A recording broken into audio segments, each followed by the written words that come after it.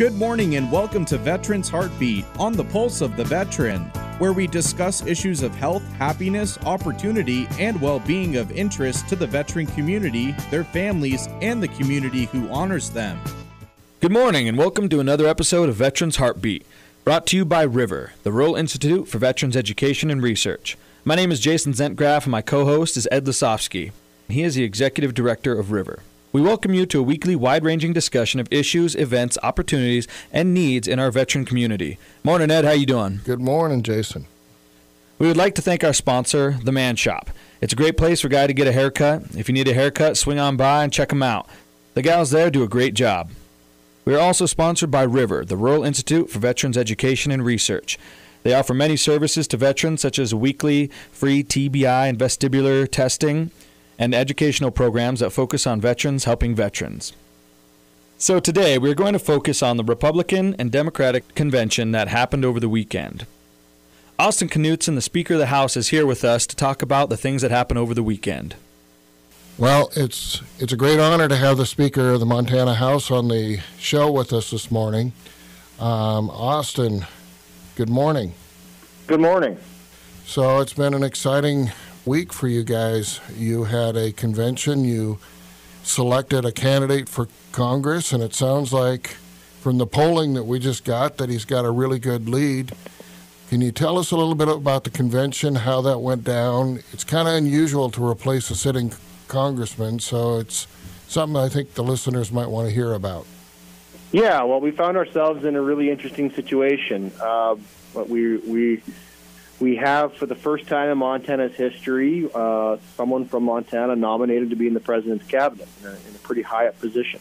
So Congressman Zinke was selected to be the Secretary of the Interior. So the way that works under state law is because he's a sitting congressman, or he was a sitting congressman, when he actually was confirmed as the Secretary of the Interior by the U.S. Senate, at that point he has to vacate his congressional seat. And so what that does under Montana law is it triggers a special election. And what Montana law says is that within 85 to 100 days, the governor has to set the date for a special election. So the day he was confirmed, Governor Bullock set that election for 85 days out, which was it's a very short time frame. So each party had the Democrat Party, the Republican Party, and then the Libertarians are going to do it too. Under state law, we had to get together and we had to basically have our own internal primary where the parties get to select their own candidate because we're working on such a truncated timetable. So the Democrat Party had theirs on Saturday. We had ours on theirs was Sunday. Democrat Party had theirs on Sunday. We had ours the next day on Monday. And both parties now have a candidate. And I haven't heard about the Libertarians yet, but I suspect that'll be happening pretty quickly here too. You had a really, really rich, full bunch of candidates for the special selection. We did. We had a big slate. I mean, we ended up having I think 7 by the time we were all said and done there at the convention. There had been at least one more who had dropped off at the last. Two that I know of that dropped off. But yeah, we had some current legislators. We had some former party officials. We had just some business people who were interested in seeking a nomination. So we did. We had a good big bench. We had some good discussions, some good forums, and overall we had a really good day. I'm very happy with the choice we made. We picked Greg Gianforte, who, as the listeners probably know, ran for governor this last time. Narrowly was defeated, against a very popular sitting incumbent Democrat. But the thing with this special election is it's happening within such a short time frame that from a Republican Party standpoint, we needed a candidate who could hit the ground running, had the campaign apparatus in place, and frankly, had some good name ID because, really absentee ballots are going to go out here within about a month. So we're talking about a very, very short time frame to campaign for this congressional seat. we were all, of course, hoping and pushing for Greg to win the governor's seat, but it didn't work out. So now, like you said, we've got a great opportunity here. He's got all the campaign apparatus there. In fact, he's already raised a pretty amazing sum of money for this campaign, and he's literally ready to hit the ground, and he has. So I think we made a great pick. Yeah, and he won pretty overwhelmingly. I mean, it was with that many candidates. The candidate had to get 51%, and he won on the first ballot. So it was pretty overwhelming. Well, it sounds like the party really has rallied around this candidate. Greg is an excellent businessman by stature of what he's been able to do in his career, so that's really good. Yeah, and I mean, frankly, I've gotten to know Greg, spent some time with he and his family, and he really is what he appears to be. He's just a nice guy. He's a really genuine, down-to-earth guy. You'd never know that he was as successful a businessman that he is, just because he's such a humble, everyday guy. So I'm excited to have him there. Let's switch gears a little bit here, if you don't mind, Austin. Sure. It's been an exciting legislative period. There's been a lot of things going on. You had transmittal deadline, which means that all the general bills, or can you explain what transmittal means? Sure. So for your listeners, the legislative session lasts 90 days every other year, and that's laid out in our state constitution. That's not something we get to mess with. So we've got 90 days every other year to come to Helena and get the people's business done. So transmittal break is literally the halfway point. It's like halftime. And because there's two chambers, what the transmittal deadline does of day 45, it says, so let's just say, for instance, in the House, if I had started a piece of legislation in the House, it's gone through committee, I have to have it completely through the House process and transmitted over to the Senate by day 45, or that bill dies in the process. It's a hard deadline. And you said that's for general bills, and that's actually a term of art. I mean, a general bill, we call it a cat and dog bill, but it's a bill basically that doesn't spend any money or generate any money. That's an appropriation bill or a revenue bill, and those are subject to a later transmittal deadline. That'll be at the end of this month now. But yeah, I mean, generally speaking, the last week right before transmittal, it gets very, very busy, very, very hectic. We've got a lot of freshman legislators who realize, oh no, my bill that I thought I had all this time on, it hasn't gone through the committee process. I got to get it through the committee and across the floor twice on two votes before it can get to the Senate. So we end up having some late days, some very big agendas to try to get everyone's bills through the process and across to the Senate. So let's switch gears a little bit here, Austin.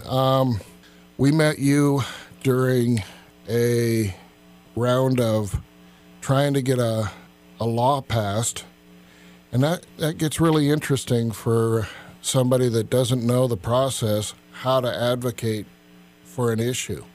Can you explain a little bit about the best way you see, as the Speaker of the House, how somebody should be advocating for their issues? Sure, and I think that's a really good question and a really good piece of information. So I've been up here 4 sessions now. This is my 4th and final term. I'm now termed out of the House. The absolute best way to come and advocate for a piece of legislation is, really, truly, is to show up in person. And to come, not only testify in committee, right, because that's the first step. The first step when a bill is introduced, a piece of legislation, you think it's a great idea, it has to go through the committee first. Okay, so it'll get assigned to the appropriate committee. That committee will have a full hearing on that bill. That's where the public has the opportunity to come and testify and talk to legislators on that committee about how, either why this bill is a great piece of legislation and should be passed, or in the inverse, why it's a bad piece of legislation and why it should be killed. The absolute best way to advocate for legislation is to come up here. It's not convenient. We fully understand that, and we try to make it as convenient as we can with scheduling, but there's no substitute for coming, being at the Capitol, meeting with legislators face-to-face, talking to them in committee, grabbing them in the hallways. I mean, be a citizen lobbyist. That's very effective. That's probably the single most effective way to move legislation forward, is to actually come here, talk to your legislators, talk to other legislators. Grab members of the committee in the hallway and tell them, why you think this is a good bill or why you think it's a bad bill. A lot of people send letters. A lot of people send in phone messages. They send in email messages. Though it's not that those are not as effective. Well, but they are not as effective. They're effective. I mean, we all get email messages. We all get phone messages. I get them all electronically, but a lot of legislators get a big stack of messages on their desk every day. Sure, we absolutely read them. I mean, I read every message that comes to me.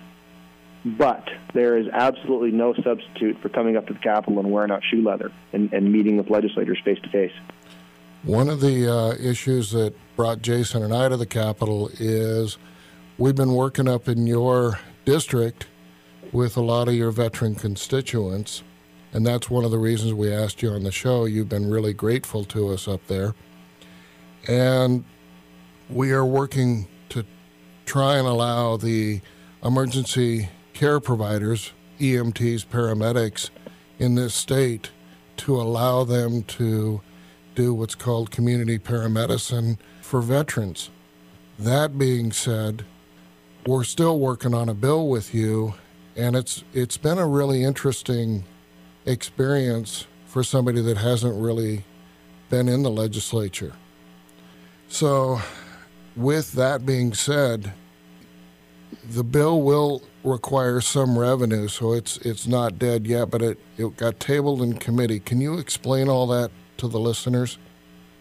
Sure. And I mean, I'm going to have to be pretty high level because, I mean, this wasn't a bill that I was involved in, and honestly, it wasn't a bill that was on my radar. I mean, one of the I guess the curses of being the Speaker of the House is I'm in charge of administration of the House and making sure the House gets its business done, and I don't get to spend the time dealing with individual bills that I used to before I was the Speaker of the House. But with that said, so the way this process worked is, as I understood it, it was a bill that went to the House Human Services Committee. I think generally speaking, there was support for the bill, but I think there were a few technical problems with it that the committee found. For whatever reason, they didn't think that those problems could be corrected in time, and I'm not sure what happened there. If the bill was introduced late in the process, or it didn't get a hearing soon enough, I don't know the answer to those questions. That's not my committee. I don't serve in that committee. I don't know. What I do know is that there was an attempt to do what we call a blast motion. And so what a blast motion is, the entire body of the House can vote to remove a bill out of committee. Even if it's been tabled in committee, you can bring it to the floor for a full vote. So there was an attempt within 1 day of the transmittal deadline, which is what you'd have to have, because it has to have 2 votes within 2 days. So there was an attempt to blast it to the floor. We had a decent discussion about that, but the motion to blast ultimately died. So that put us in a position where, I mean, effectively that bill is dead, right? I mean, it's tabled in House Human Services. It missed the transmittal deadline. That bill's dead. Okay, so now how do we fix this problem? Okay, and then so this is where I got involved. This is where we met. This is where I met one of my new constituents, which I was very happy to meet her and offer my services to help here.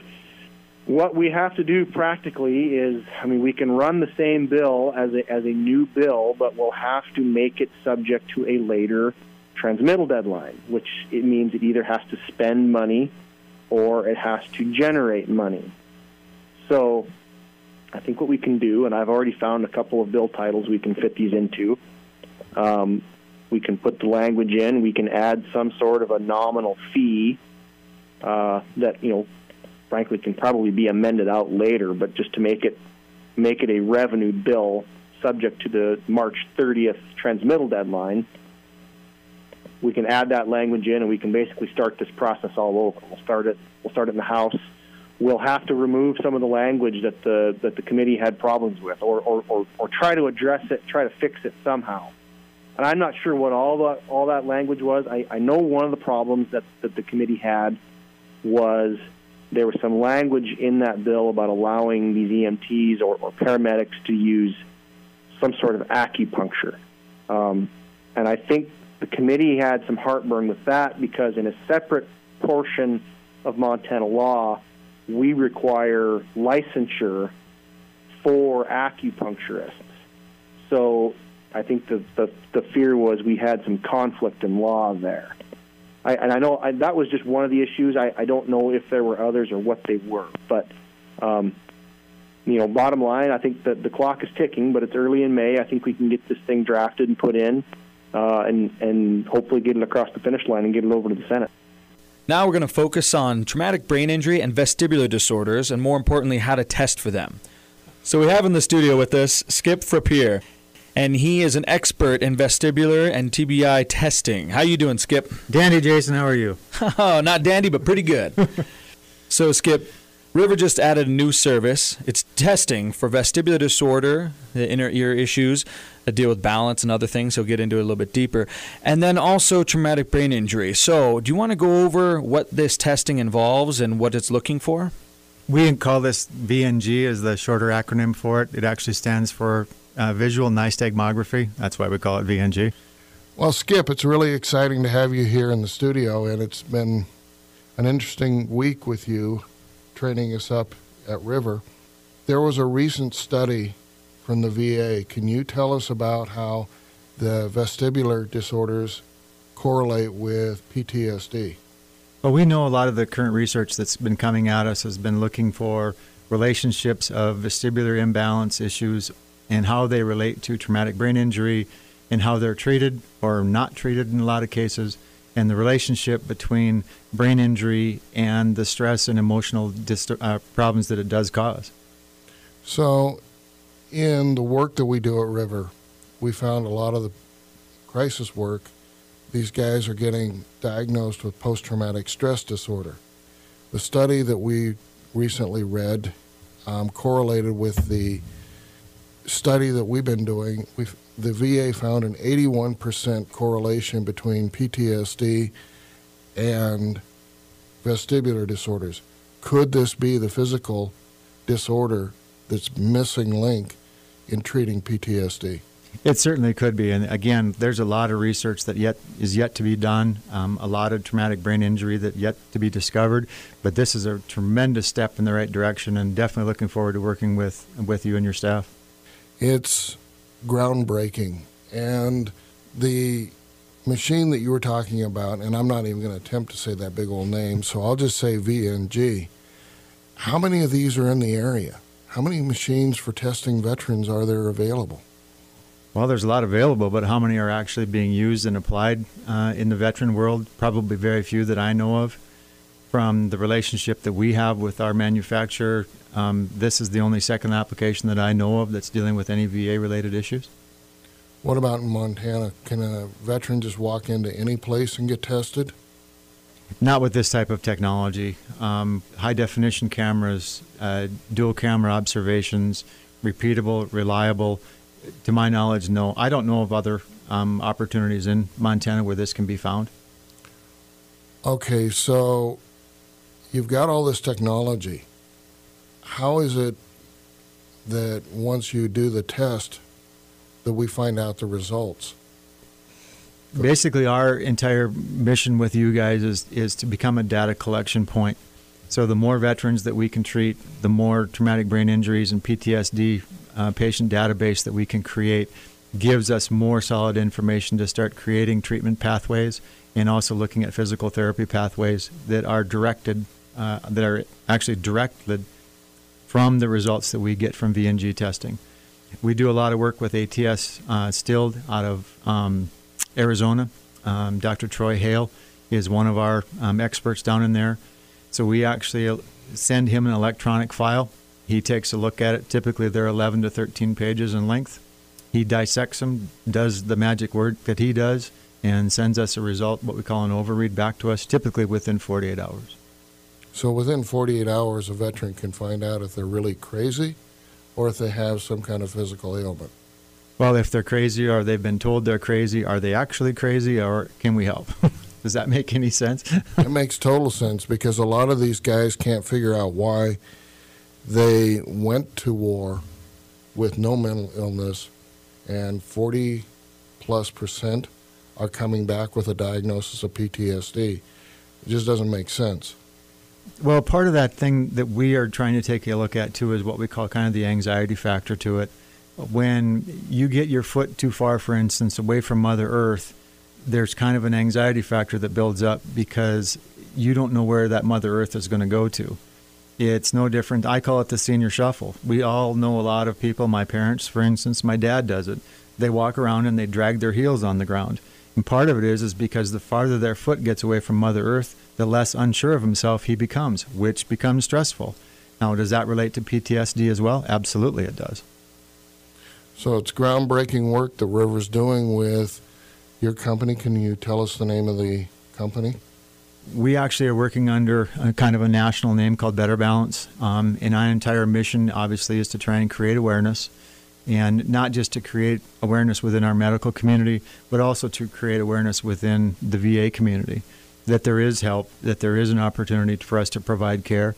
And that, again, we call it part of that concussion or PTSD toolbox. We believe that we are a valuable tool in that PTSD toolbox. Jason, we've been working with veterans for about 5 years now, and we've seen a lot of improvement with other things such as acupuncture, non-pharmaceutical based treatments. You're the expert when it comes to proprioception. Can you explain how this fits into your world? There were so many things to touch on with what you just said. First off, these guys and gals get back from war. They see, depression, anger, anxiety, whatever. That could be PTSD. That could be traumatic brain injury. That could be a vestibular disorder. But the standard protocol is, it's PTSD. So then here you go. We give them, or we don't, but the doctor gives them all these pharmaceuticals. Now, the problem with pharmaceuticals is they could work amazing for me and be absolutely terrible for you. There was a study published where 40% of the people given SSRIs responded to them.